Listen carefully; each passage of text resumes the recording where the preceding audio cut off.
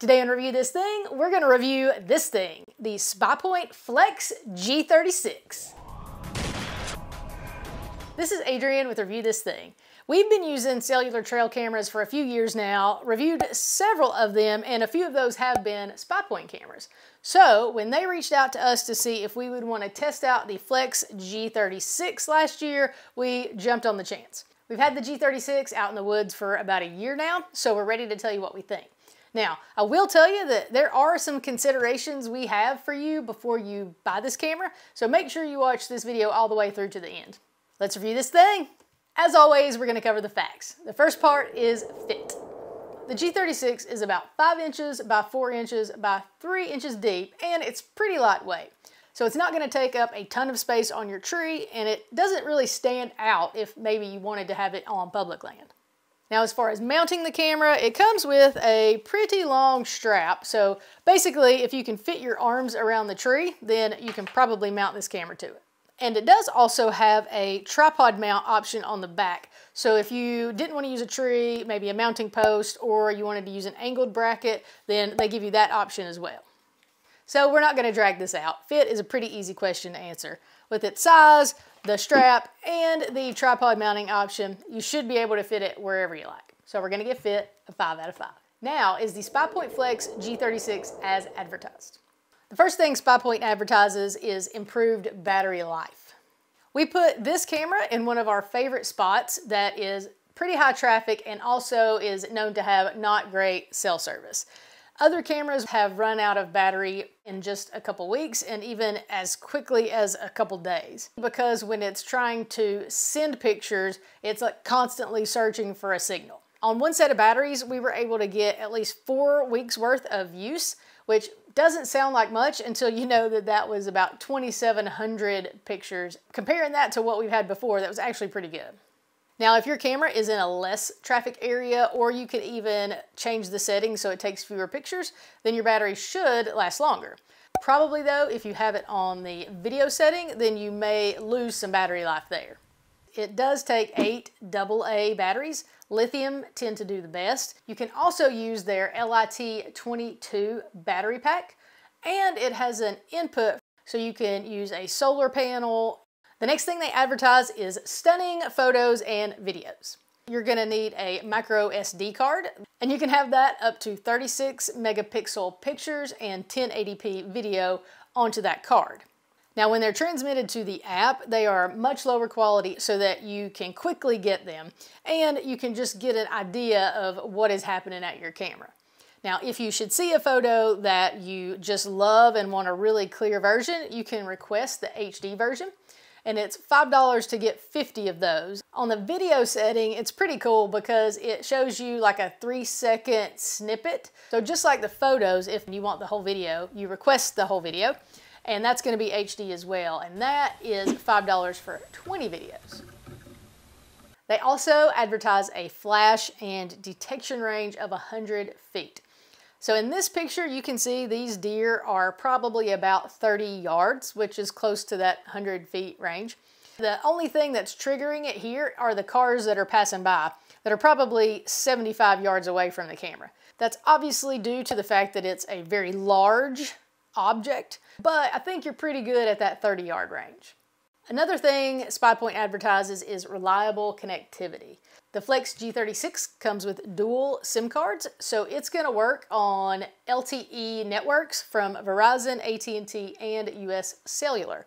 And the really nice thing is that it automatically chooses the strongest network. With this camera, it did not seem that we ran into any issues with it not transmitting the photos, especially because you can go to the camera, pull the card, and see all the pictures that it took.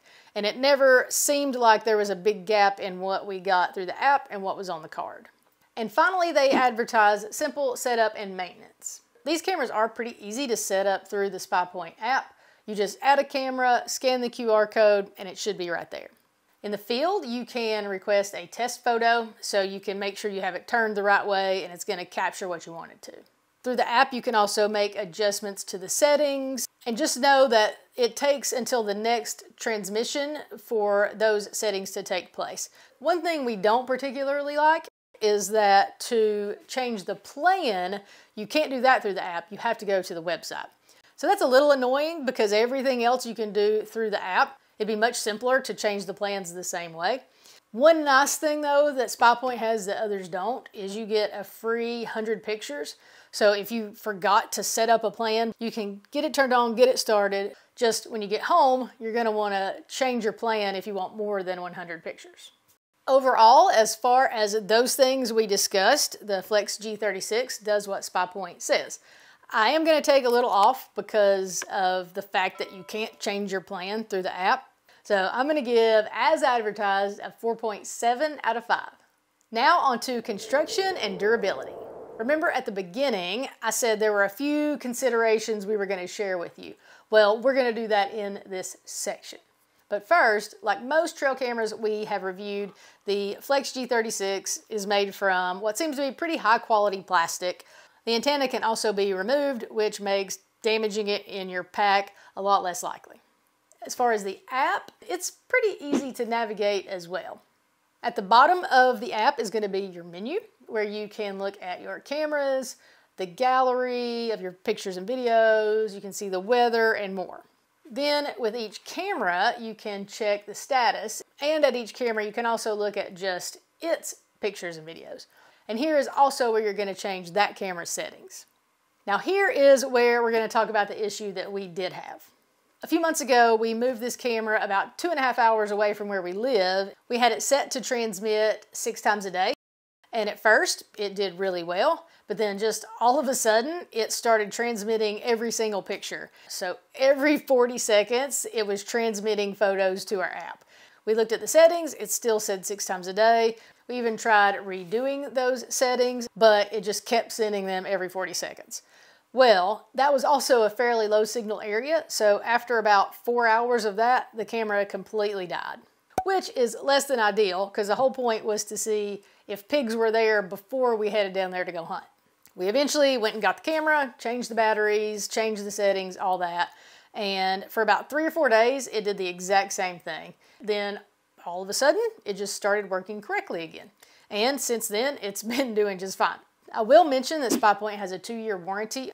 So if there are issues, they're pretty good about replacing them.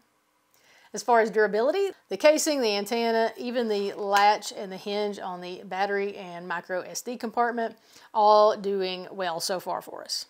I am going to take quite a bit off because we did have that issue that was actually a pretty major issue for us. Because of that, I'm going to give construction and durability a 4.2 out of 5. Now on to testimonials and reviews. The Flex G36 did get a lot of really positive reviews, but there was also no shortage in complaints and negative reviews either.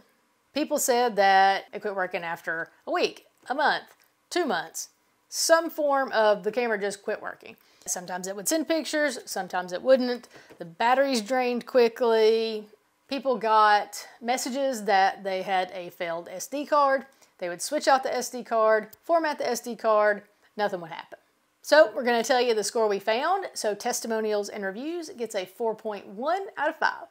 Now finally, should you buy this thing? I think this is going to be a little tricky to answer. We haven't had any of those problems we mentioned with this G36. We have had those issues with a couple of other Spypoint cameras we've tried, and we've had others that have had 0 problems whatsoever.